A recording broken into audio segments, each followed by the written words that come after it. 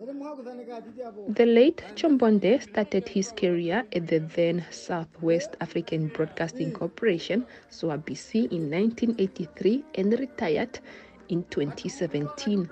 Over the years, Tjombonde has been suffering from kidney problems. His wife, Vedurapi, explained how her husband battled with the kidney condition.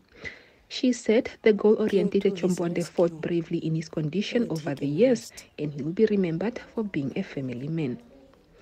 Oshiwarongo NBC Contribution Center's former manager, Tobias Kandanga, said Tjombonde was a dedicated person. Tjombonde is one of the staff of NBC who have been hardworking to produce programs for TV, current affairs, and documentary.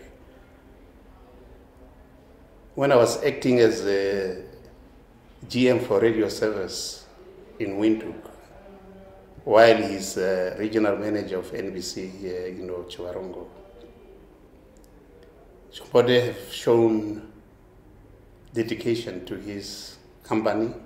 He have worked a lot of projects within Oshiwarongo.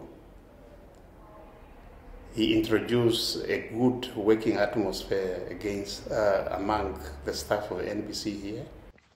The late Tjombonde's memorial service will be held at his house in Oshiwarongo on Friday, while the funeral service will take place at Okakarara on Saturday. Evelyn Poles, NBC News, Oshiwarongo.